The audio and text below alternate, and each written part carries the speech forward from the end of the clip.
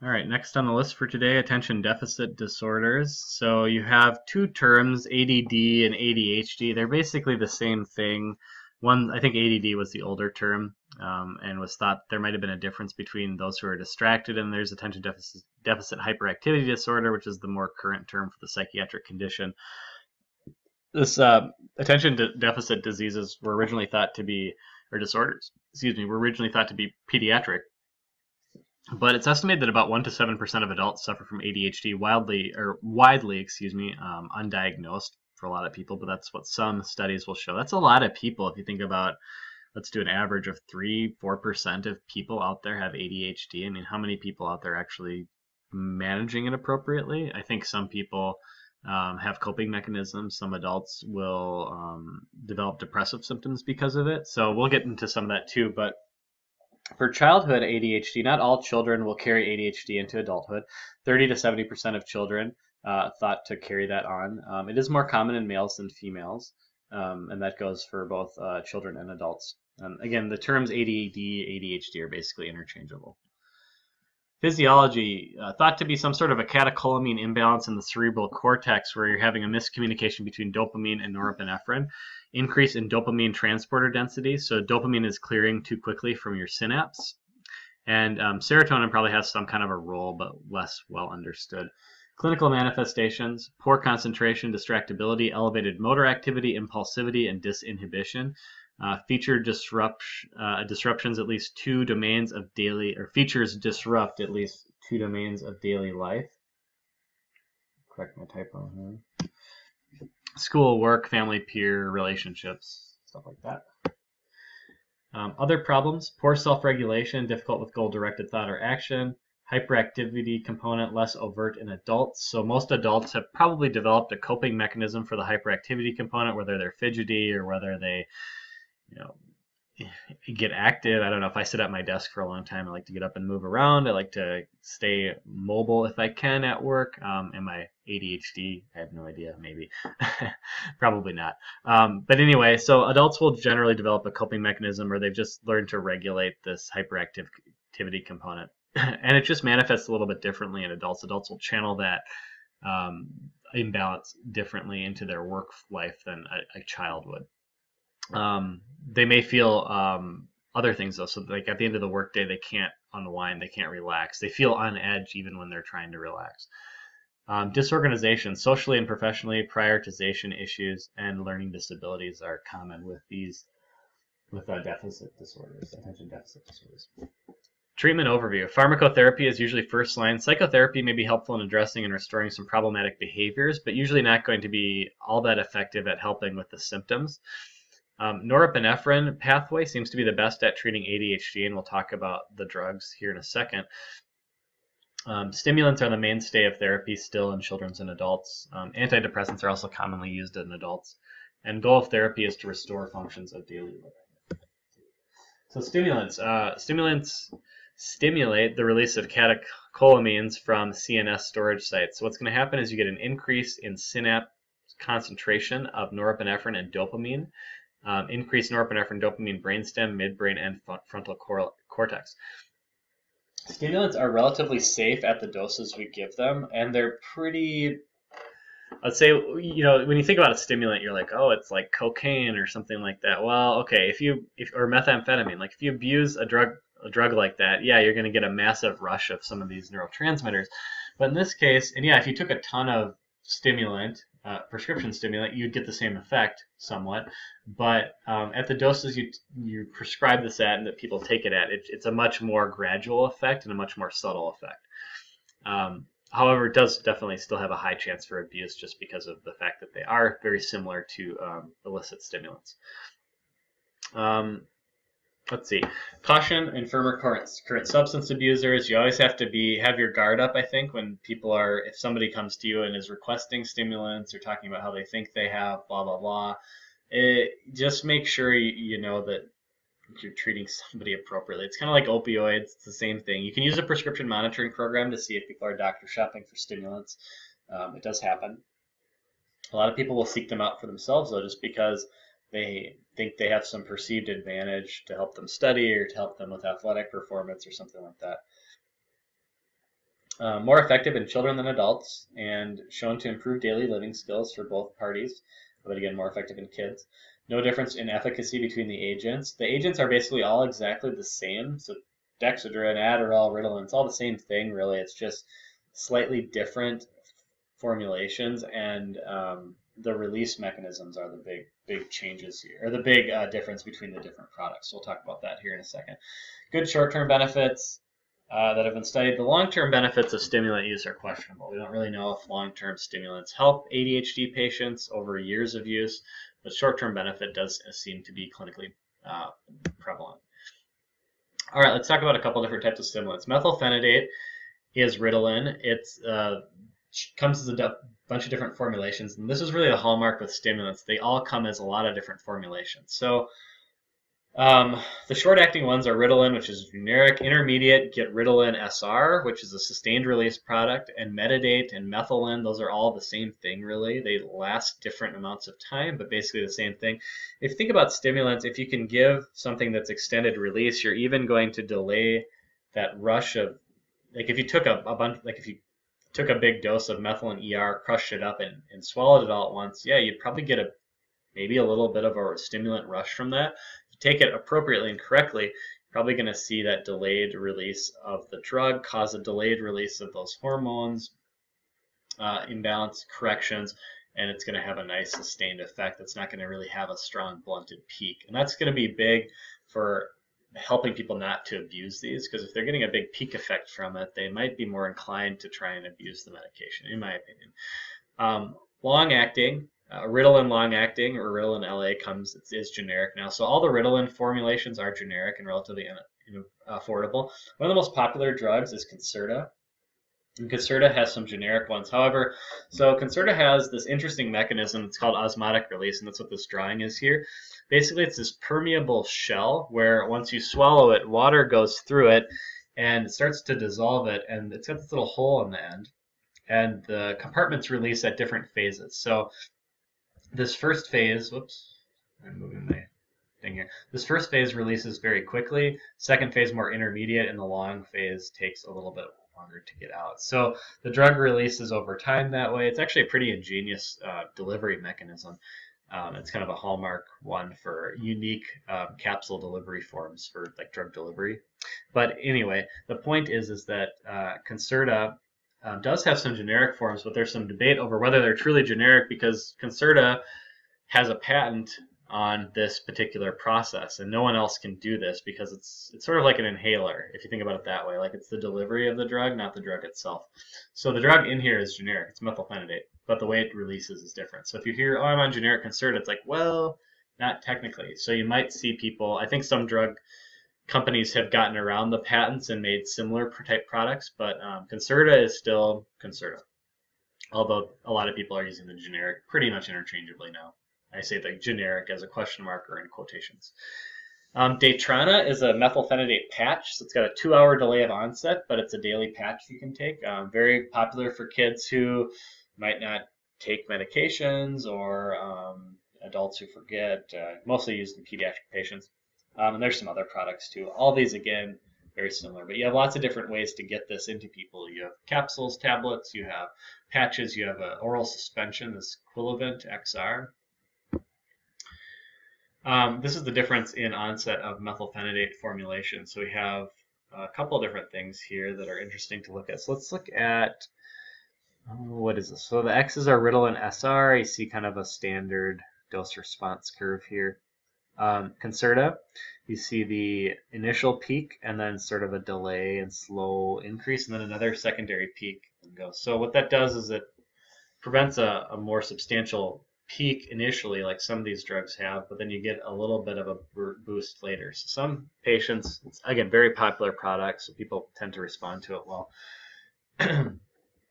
And this one is Ritalin long-acting, which you can see has a big peak and tapers off very quickly, though, for a long-acting product. So you can see why some of these drugs might be a little bit preferred versus other ones, just with the different peak effects that they're getting. Other stimulants, dexmethylphenidate is Focalin. Dextroamphetamine, dextrostat, or dexedrine. Amphetamine mixed salts is the word generic for Adderall. There's a couple different amphetamines that they mix together as a formulation. It's dextroamphetamine and basic amphetamine, I think, are the two they use. Adderall and Adderall XR are really popular drugs. You guys probably know. They're both generic now. Adderall XR comes as a capsule. It's a really popular long-acting product. List dexamphetamine or Vyvanse is a really long-acting one. That's another very popular drug. That's brand new moment. It's kind of expensive. Okay, so side effects. Cardiovascular, more concerning in adults than children. You can get an increased heart rate and blood pressure. Some people actually don't think there's any real clinical issues with this. If you had somebody who's a hypertensive adult, probably avoid cardio or any type of cardiovascular disease in an adult patient, I'd avoid stimulants. But for kids, really no issue. It's also actually been thought that there might be a protective effect to sudden cardiac death. So if somebody has a history of heredogenic cardiomyopathy, maybe it would be good for like a kid to actually take a stimulant to protect them from this. Interestingly enough, not really fleshed out, but kind of a interesting side note there. Neurologic and psychiatric, sleep disturbance would be the big thing. So not taking them late at night or before bedtime. A lot of people will take, commonly what people might do is take a long-acting stimulant in the morning, and in the evening they might take another small dose of regular release, but the idea is that all of it's gone by the time you go to bed. Does suppress appetite, which is thought to lead to growth stunting in children, potentially. This is something that is caught up, so I can't remember if let me just check something here. Yeah, I talk about that on the next slide here. Tic development, which is a little bit more rare. Abuse potential, of course. Priapism, which is a sustained unwanted erection, can happen in males of all ages. It's relatively rare with stimulant use, but it's more common than, like for example, non-stimulant using general population members. Some other things you can take as needed. Some people might just take them, these are prescribed always, and you could debate the merits of taking it as needed or on a daily basis. But some patients might say, well, I have a particularly busy, let's say you're talking about a college student and they have classes mostly on Monday, Wednesdays, or Fridays. And so they take them on those days, and then Tuesdays and Thursdays don't really need it as much. But then you could argue, well, you're probably doing work or homework or something. So some people just might find that their attention deficit gets overactive in certain situations and not others. And so it just depends on the person.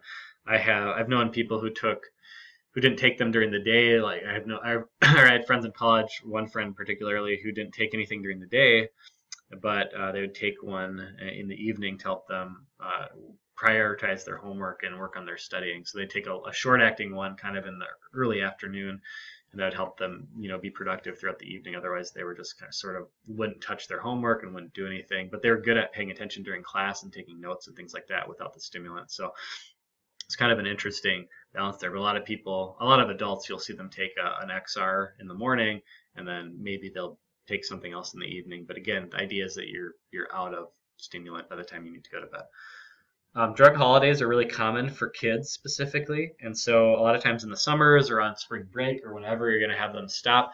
And the idea is that the growth retardation that can happen, which is thought to be somewhat associated with appetite suppression, will catch up. So if you look at kids who are not treated with stimulants versus kids that are, over time the effects will diminish. So basically the child's growth will catch up. So the child on a stimulant might not be as tall or as large as their peers, but when they're, I don't know, let's say 10, but when they're 15, I'm just making up numbers here, but you guys get the point, things catch up. So the child will eventually, the point is there isn't thought to be long-term growth retardation. The child will catch up. So it's not thought to be a big deal. Withdrawal, usually quite mild, especially if you're taking it as prescribed. It does depend on the formulation and the dose, of course, just like anything, but could exacerbate ADHD symptoms. So if you do a drug holiday on somebody, they might taper the kid off for a couple days and then do a full-on holiday, but otherwise, if they're on a low dose, you can probably just stop it altogether pretty safely for most patients.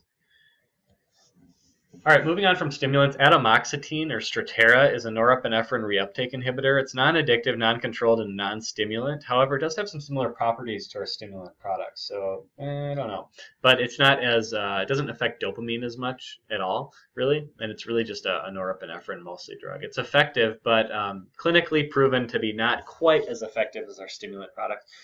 Ooh, change this. This actually just went generic recently. Still expensive. It's still kind of in that phase where it's a new generic and it's pricey as well. Adverse effects: fatigue, insomnia, dry mouth, headache, weight loss, GI issues, erectile dysfunction, and priapism. So I guess you get both sides of that coin with this medication. But similar to a stimulant, not all that different. Just probably less side effects that you're going to see as far as the insomnia. And the appetite suppression probably going to be a little less than your full-on stimulant. Rare, severe hepatotoxicity can happen, so some monitoring or just being aware of it might be appropriate. Cardiovascular, hypertension, and palpitation. So this is another drug that focuses on norepinephrine. So in patients with cardiac history, probably not the best idea. Very popular alternative to stimulants, though. Antidepressants. So tricyclic antidepressants we talked about inhibiting norepinephrine and serotonin.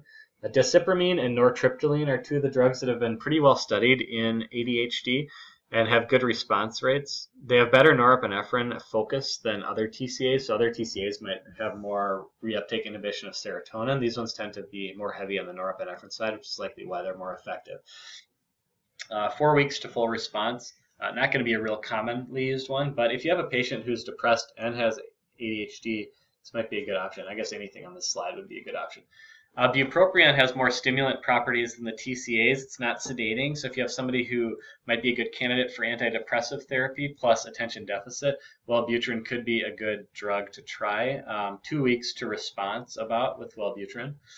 MAOIs, probably last line therapy, just like they are for depression. That's all I'm going to say. SSRIs and SNRIs are mostly adjunct use only, and SNRIs may be more effective than our SSRIs. Just because of the norepinephrine pathway, that would logically make sense. I will throw out that any of these drugs can be combined with stimulants or Strattera as well. Now that'd be debatable, I think, depending on how much norepinephrine you want, but they are slightly different. So certainly with the stimulants, you could combine them. I'd be careful. I don't know if a drug like bupropion, since it's a little bit more stimulating in and of itself, would be good with that, but you could certainly consider it. So these are different mechanisms, and you could consider combining agents. The alpha-2 agonist, guanfacine, which is Tenex or Intuniv, there's two different products. One's immediate released, and one is an extended release product. So these are alpha agonists, and they work in the central nervous system, and they're thought to have some sort of a alteration on the way norepinephrine's processed, so maybe a similar roundabout pathway that's working on that norepinephrine pathway. Thought to be beneficial in children and adolescents with questionable use in adults. There's not a lot of studies showing that these drugs are effective in adult patients, so we don't really know. But you might see them used rarely. Children who have aggressive behavior or significant hyperactivity might respond well to these because sometimes stimulants can exacerbate those types of effects. Adverse effect is sedation. These are more sedating. So all of our other drugs are pretty activating with the exception of the tricyclic antidepressants. These ones tend to be sedating. So again, for somebody who's aggressive or very hyperactive, this could be a preferred agent.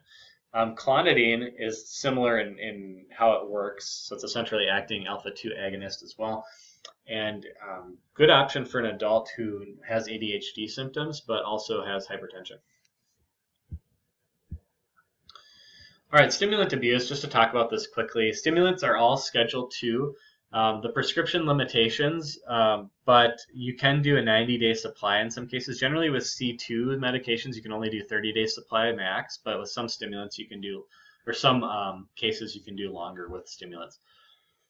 I think there's been tons of articles, and it's pretty common knowledge that people abuse these medications. I'd say the college and high school student abuse is probably rampant, but equally so in the adult workplace, I think. including performance arts and athletics too. A lot of sports regulatory organizations will ban these products, as like the Olympics bans them, for example. The slow release of oral stimulants does not produce a high like cocaine or methamphetamine would. So we talked about this already. If you ground up your Adderall and inject it, you're going to get a rush similar to like injecting cocaine or if you snorted it. Patients at high risk for abuse, I would say stick to maybe either atomoxetine or try tricyclic antidepressant and avoid the stimulant altogether. So the question is, and this is a great question, is what about patients without ADHD? So if people are abusing these drugs, is it because they have ADHD and aren't diagnosed? Is it because they think there's some perceived benefit? And somebody who doesn't have a hormonal imbalance, are they going to get benefit from these medications? That's great questions. I've had many of them myself, which is why I put a slide on here about it. But do you have some kind of neurochemical imbalance to get positive clinical effects from the stimulant? Well, yes and no. There's evidence for both directions. So yes, theoretically, the stimulants will make someone who does not have ADHD symptoms energetic and hyperactive. Now, does that mean that they're going to get more stuff done and be more productive? Possibly, yeah. I mean, you might have just more energy and feel like you can enhance your own task-oriented mindset already. Possibly, yes. So, no, many people without the disease diagnosis seem to be able to abuse the medication with successful results. So, yeah, I mean, that's the question, right? So, theoretically, you shouldn't really get a benefit from them other than just feeling hyperactive and energetic, which, again, could help you. But people abuse these, so is it because they are getting help, or they enjoy this sensation that they're getting? I mean, I don't know. I think research is very difficult in this area because, again, you don't know if there's some sort of a diagnosis that's missing as well. That could be their thing, undiagnosed ADHD. But I'd say there's not a good answer to that question. All right, treatment. Initial history, no history of drug abuse or dependence. Stimulant, pick a formulation. If it doesn't work, switch. Consider mixing long-acting with short-acting products to bridge your patient through the day. And that's going to be a little bit of trial and error, but I think a good strategy to approach is like the one I've been talking about, is that start somebody, use a long-acting product during the day, and then if they need an additional bump through the evening, maybe give them an immediate release that they take when they get home from school or work. History of abuse with second line options. So this would either be for somebody who has a history of abuse or just maybe isn't responding as well to a stimulant as you might like.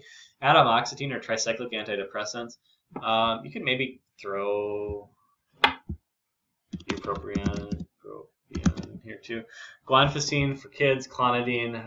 If you have an adult that's hypertensive, you'd want to avoid stimulants as well. So clonidine would be first line for those patients, which is going to be an odd subset of people, but certainly possible. Not responding, try different stimulants, try different stimulant combinations, try different formulations. Combine classes, so use a stimulant plus an antidepressant, or add, I should say, obviously antidepressants are above, add. Consider treating depression. So a lot of times for adults, they might have a depressive component in addition to their ADHD. So using stimulants plus the depressive treatment arm can be helpful. So that's something to consider. It's a bit complicated, I think, but not terribly. I mean, you're really focusing on stimulants for the most part, and then trying some of these adjuncts if there's a really good reason to do it. But for the most part, stimulants are going to be by far and away the mainstay of treatment for ADHD.